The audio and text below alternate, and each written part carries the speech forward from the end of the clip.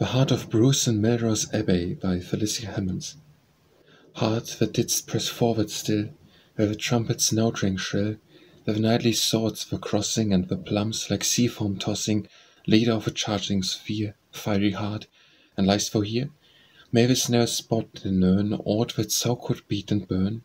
Heart that loves the clarion's blast, silent is thy place at last, silent save when early bird sings where once the mass was heard, silent save when breezes moan comes through flowers of fretted stone, and the wild rose waves around thee, and the long dark grass hath bound thee. Sleep'st thou, as the swain might sleep in his nameless valley deep?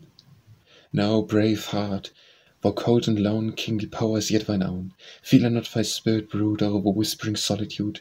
Loud one high thought of thee, fast we rise, the bolder free, sweeping past thy loudly bed with mute, yet stately tread, shedding the pale armour's light forth upon the breathless night, bending every warlike plumb in the prayer our saintly tomb. Is the noble Douglas nigh, armed to follow thee, or die? Now, true heart, as thou but one, pass thou to the peril's front, with the banner spears gleaming, and the battle's red wine streaming, till the Paynim quail before thee, till the cross wave proudly o'er thee.